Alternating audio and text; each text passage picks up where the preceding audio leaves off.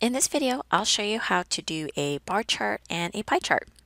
So here we are on our Excel file for Chapter 2, and we're actually on the second tab that says 2.2 Starting Salaries. And so here we're going to be comparing salaries for males and females. So to do our bar chart, the first thing we want to do is to highlight the data that we want to display in the chart. And then I'll go ahead and go to the Insert tab. Again, our charts appear here towards the middle, and I'm going to look for the bar chart option. So I'll click on the drop down, and again, you can play around and see which one looks best, but I'm going to stick to simplicity in that I want a 2D bar chart. And so you can see I have males in blue and females in orange. But you might also notice down below in my x-axis, I have numbers 1 through 7. So Excel defaulted and put these in as labels, but what would be more helpful is if we could put the years there. So what we want to do is we want to fix this x-axis right here. So if I right-click, I'm going to get this little menu that appears, and you'll choose Select Data. And then our window appears, and so what we want to fix is our horizontal or category axis label. So note, Excel reminds you that with bar charts, these are categorical values. In this case, our category is the year. And so I'm going to click on Edit, and in here, I'm going to highlight the years 2010 through 16. And when I let go, you'll notice that the chart updated and changed my 1 through 7 into the actual years aligned with our salaries. So when I click OK, and I click OK again, I now have a nice chart with my years.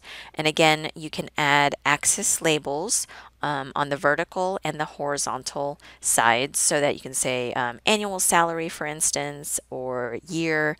And also we want to make sure we have a nice title. So this is average starting salaries by gender, for instance. So our bar charts can show if there is a tendency for a particular gender having higher starting salaries. Let's go ahead and do a pie chart by clicking on the tab that says 2.2 Golf Equipment. And so to do a pie chart, we're going to go ahead and select our data and go to the Insert tab. And then in our charts over here, we're going to look for a pie chart. And I'm going to pick the 2D pie chart. And so as you can see, because I selected everything in my table, including the type of equipment, it shows up in a legend with the colors. Now, in general, people are not very good at figuring out percentages visually. So this is where if you right-click on the pie chart, you can add data labels. But if you notice, the data label that appears is just the frequency from our data. We want to format this into percentage. So I'm going to click on my pie chart so you can see that the little box appears. I'm going to make it a little bit bigger so it's easier to see. And it also lets me move things around if I want. But what we want to do is carefully right-click on the data values, and you'll notice that they all get selected. And I'm going to choose Format Data Labels right there. And you'll have some label options. So for instance, I don't want value, I want percentage. So I'll click on percentage and remove the value. And so the value is just whatever was in your table over here. And you can choose if you want to include the category names, as you can see, or you can leave it off and expect people to read the legend down below in terms of the colors and the categories. And so you can play around with formatting in our Format Data Labels menu over here on the right.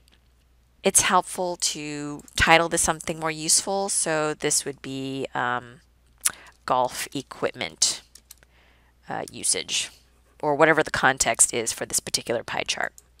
What's also useful for a pie chart, especially since I don't have the values, is to provide the sample size.